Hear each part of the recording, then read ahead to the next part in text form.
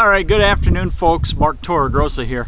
Want to show you something that I'm seeing in the atmosphere that could lead to severe weather, quick severe weather late this afternoon, this evening. You're looking east from my house here in Saginaw, and look at the low clouds. The low clouds there, it may be tough for you to tell, but they're moving toward the north-northeast, meaning in the lower part of the atmosphere there's a south-southwest wind. Now as we go up here, again, the sun's coming out, so it may be hard to see, but the upper level clouds are moving toward the east.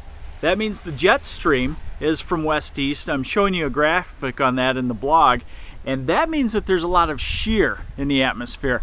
From the southerly winds at the ground to the westerly winds aloft, shear is one of those things that is probably one of the biggest ingredients in severe weather, and even isolated tornadoes. The discussion from the National Weather Service in White Lake says that they think an isolated tornado is possible this afternoon.